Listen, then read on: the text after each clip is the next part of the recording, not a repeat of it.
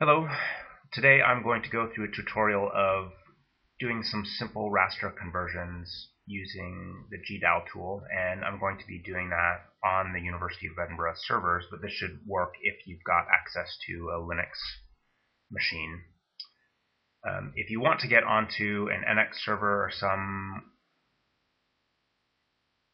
windowing operation that allows you to access a Linux terminal, you can read this tutorial here, number 2. All of these tutorials are located at this address that's highlighted here at the top of the page. We're going to focus on tutorial 1. So you've already started a terminal, and I'll go back over here. Here is the terminal. I haven't, or the NX window, I haven't started a terminal within here yet, so you've connected to a Linux server. To start a terminal, you right-click there and click on the terminal window. So here's my terminal window. Now the first thing you want to do if you're going to manipulate data, going back to this tutorial, is to get some data. So we have a bit of data that I've uploaded on the web page. If you click here, you can get the data. It turns out that I have already uploaded this data. I uploaded it in a place within topographic tools and topographic data, and then I have a whole directory tree, and this is the data, but you can download that yourself. Just remember where you've put it. Okay, so let's find this data.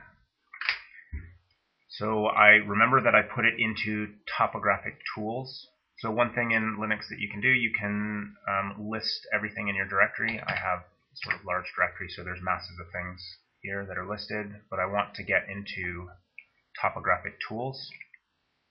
So let's see if that directory is there. So if I want to look for something, so list topographic tools.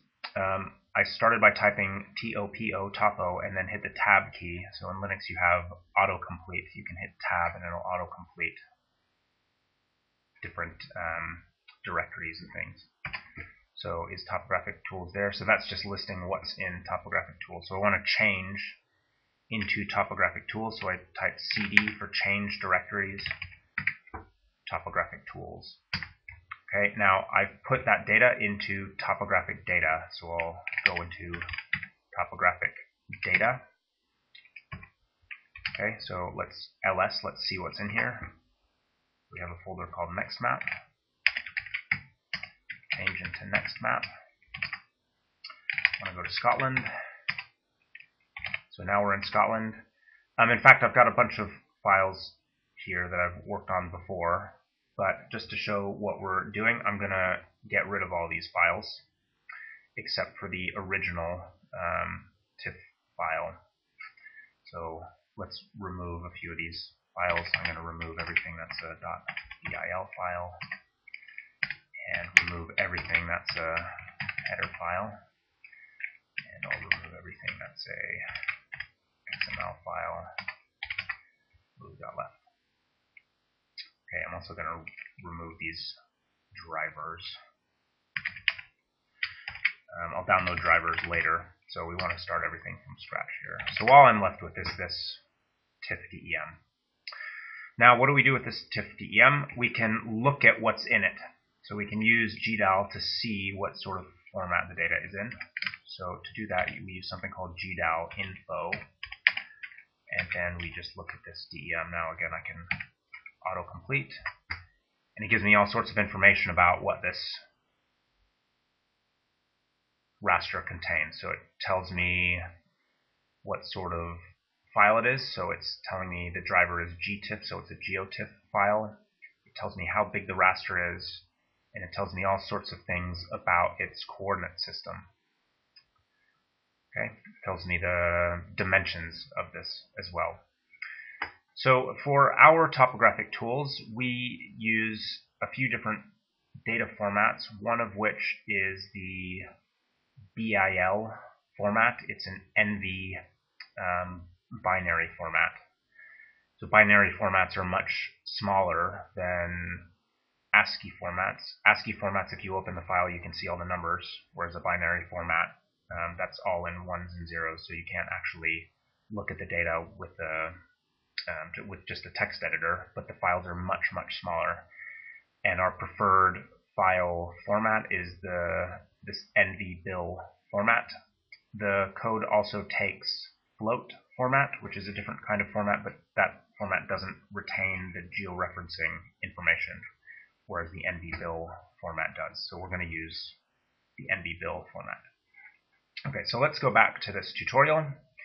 So we've started a terminal window. We've done that. We can see what the DEM contains using GDAL info. So now what we want to do is we want to convert formats. There's lots of different formats, but what we want is we want to use GDAL translate. It's a particular, it's a part of GDAL that allows you to move between formats. Okay, so let's do this. So I pasted that in. GDAL translate. This flag tells you what you want the out file format to be, and the keyword here is NV. So if you look at the tutorial, it'll tell you different types of formats, but in this case we're going to use NV. And this file is the in file, and that file is the out file. So let's just do this. I'll hit return. Okay, so that was quite quick. Now if we do ls, we can see the new DEM. The new DEM has actually several files. The .bil file is the actual data. This thing, the header, contains georeferencing information, and this XML file also contains some georeferencing information. So if you want to see what's in it, you do GDAL info again, and I can autocomplete, but because there's lots of things called YAdder DEM, I just get the first bit, so I have to add the bill. And now we get the same sort of information. Okay, so another thing about this is we need to make sure for our topographic analysis that this is in a projected coordinate system. So it turns out that in this case we have things in the British National Grid. So you look here at the pixel size, it's a 5 by 5 metered pixel. Sometimes you have to convert from a geographic reference system, which is in latitude and longitude. So it's basically on a sphere. And for our analysis, you need to convert that to something that is projected. So in this case, the DEM is already projected. Okay, so let's look. What else do we need to do here? We could clip the raster or merge the raster.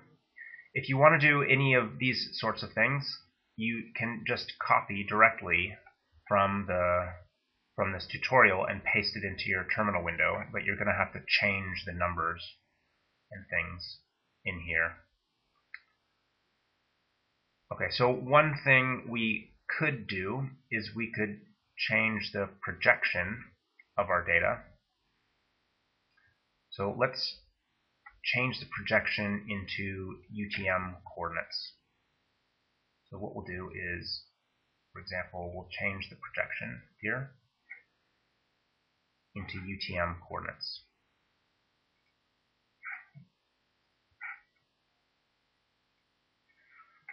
To change coordinates, you use GDAL warp. Now in this case I copied from the tutorial, but that's not actually, these are not the files we want. We want YAdder, I believe it was called YAdder DEM.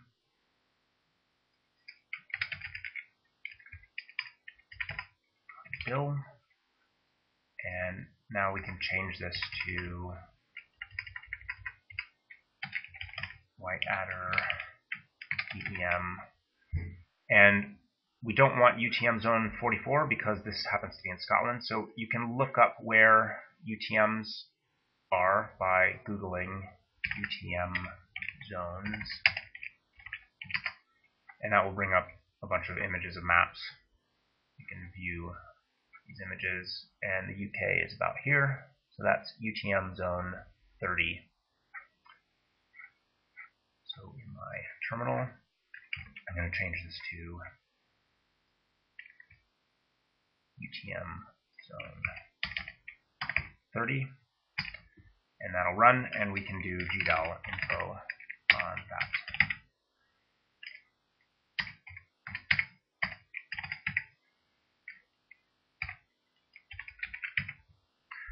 So I forgot to rename this thing, so it's zone 30.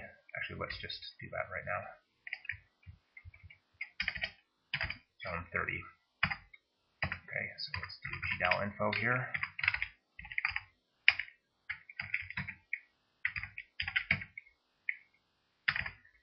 Okay, dot build. And again, we've got the same DEM, it's the same size. Because it's been projected, it's got a slightly different pixel size, but you can fix that by telling it what pixel size you want. And how to do that, that's in the, that is in the tutorial. So here you can fix the pixel size using this flag in GDAL warp. Okay, so we can just see what's in here. So we've got the original DEM in TIFF, and then we've got these two DEMs. I can actually remove the ones that are misnamed.